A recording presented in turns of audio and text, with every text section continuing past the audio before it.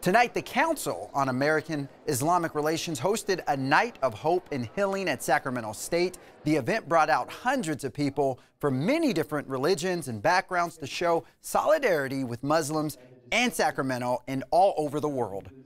It's very unfortunate that we're here tonight. It is wrong that we are here tonight. But what I want everyone to know in this audience is that Sacramento State is here for you. That was Sacramento State President Robert Nelson. He was joined by student and faith leaders and elected officials who shared unifying messages through this tragedy. ABC 10's Giacomo Luca went to the event to speak to Muslim men and women about how this attack has affected them.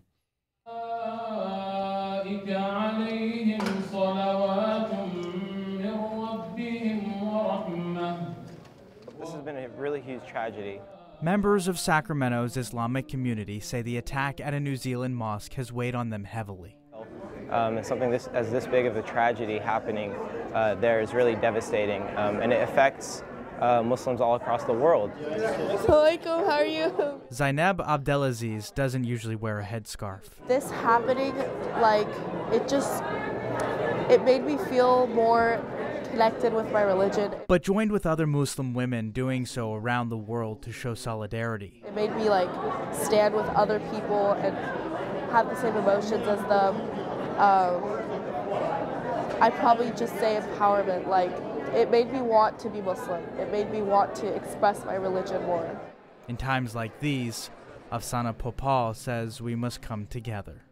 It's so terrible to see that something like that can cause a lot more hatred and a lot more negativity. So it's in times like that where you need to have solidarity and have these conversations and gather people together and really refocus those ideologies that are being spread.